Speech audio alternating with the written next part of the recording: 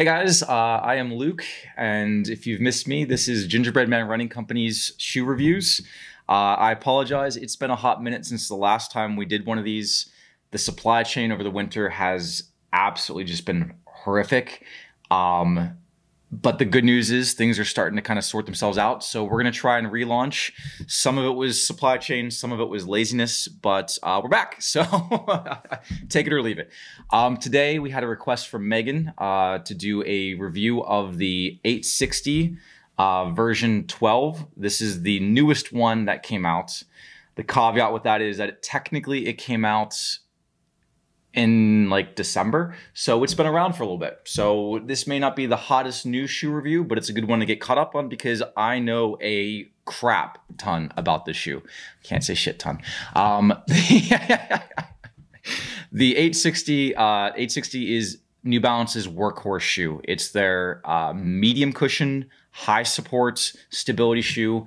Good for walking, good for running, good for durability. It does just about everything for somebody that's looking for that correction for pronation to kind of keep you from pronating inwards. It is a little on the heavier side. The numbers, if you look them up, are a little bit all over the place, but for the most part, women's come in around 9 and men around 11.2, 11.4, depending on the site that you're looking at. Cushion, like I said, is medium. It does have a nice layer of Fresh Foam X, and this is a nice color to kind of show it because you can see that the Fresh Foam X color is that lime green that you see on top of the regular foam bottom, just to give a little bit of a softness. But I'm not going to lie, this is not a shoe that when you put your foot into, you're going to be amazed by how cushioned it is. This is more of somebody that wants something a little bit more sturdier. And I think that's what you get with this shoe. It's hard to see in the darker color, but they still use a dual density medial post. The arch side here on the inside of the foot has a denser feel to it than the foams around it. So when you sit down into the shoe, it doesn't give. It acts like a little bit of a post, a buttress, a reinforcement, and keeps your heels from pronating inwards. That's like your first impression when you put on the shoe. Not so much the cushion, but the support. And that's something a lot of people actually like about the shoe. It feels sturdy. It feels like it's going to help correct, and it does. It's a very good shoe for somebody that needs a little extra support in that category. The upper is nice and forgiving. I do have a version 11 here, so this is the previous version, and you'll notice right off the bat that the bottom is 100% the same. So the post is the same, the cushion is the same, the tread is the same, blown rubber outsoling. The upper is where things start to change from the 11 to the 12, and you can kind of see how the meshes are engineered a little bit differently. In the 11, the old one, it's a little bit thicker, it doesn't quite give as much. In the new one, you'll see some ventilation in it. It's a little bit more breathable. That's either a pro or con, depending on where you live.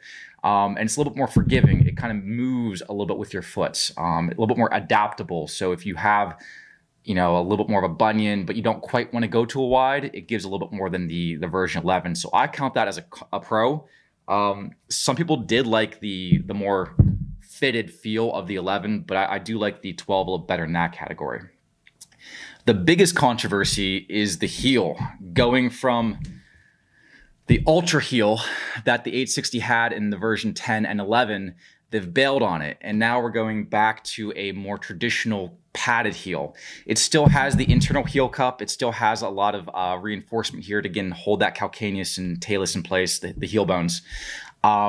But the biggest complaint that people had about the 11 is that this piece was flimsy enough that if you didn't untie your shoes, it broke almost immediately. So if you were somebody that had to kind of slide your foot in without untying and retying your shoe, this piece would collapse and crack and split and break almost immediately. We did have a couple people that had to defect their shoes out and replace it. But people did like this because it was more kind of fitted. It kind of gave you a different feel around the heel. And for some people that had heel issues or slippage issues, this worked really well. That being said, New Balance listened to you guys. They heard that, hey, it was breaking down too fast. I want my money back. I want a refund exchange. And they went back to their older one. They still kept the Achilles tab, so it still pulls away from the Achilles. But that is the biggest change. They went back away from the ultra heel that they experimented with and back to this guy. I would say it's an improvement. There are going to be people that prefer this ultra heel approach.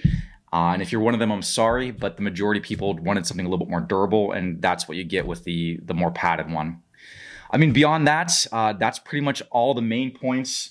I will say one thing I did notice is they got rid of the gusseted tongue. So the tongue kind of being sewn in on the side. I know it's impossible to see, so I didn't even try. But they went away from that sewn in tongue approach to a tongue tab to kind of hold it in place. I prefer the gusset tongue myself because it kind of wraps around their foot. That's probably a non-issue for most people, but that is something that they did change for the 12. But overall, it's been an improvement in most of the ways that we talked about, specifically in the upper. They did raise the price. It comes up to $135.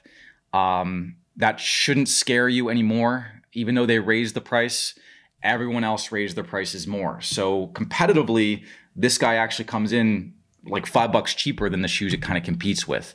The Adrenaline, the Guide, you know, the more support medium cushion ones. It's still technically an increase in price, but instead of jumping $10, they only jumped 5. So there's a pro for you. The heel to toe drop is about 10 millimeters, 34 at the heel, 24 at the forefoot. And I already talked about the weights. Is there anything I'm forgetting, Zach? About the shoe? Yeah. Not that I can think of. Yeah, like I said, my first impression is that it's a very supportive shoe. So if you're looking for something a little bit more corrective, this is your Huckleberry. So check it out, try a pair on for yourself. It does run almost half a size small, we'll say a quarter size. So you may have to size up depending on where you are and how big your feet swell. So check it out for yourself. Come try a pair on at us. You don't have to shop with us, but try and shop local. And then as always, happy feet. Have a great day.